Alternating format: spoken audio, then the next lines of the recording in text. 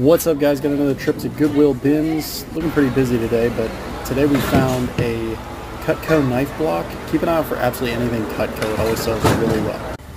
Next up, as we get into spring, keep an eye out for any softball or baseball bats. In this case, my Goodwill bin sells these for about $2 a piece. They need a little bit of cleanup, but each one of these should sell for right around $30 a piece.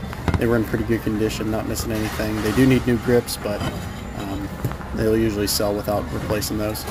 So I did pick those up. After that, I did go over to the regular Goodwill store where everything is a little higher priced. Did end up finding this vintage cast iron piggy bank. Seen these go for 30 to 40 bucks for $7. It was a little high, but I did end up picking that up. It was a cool item.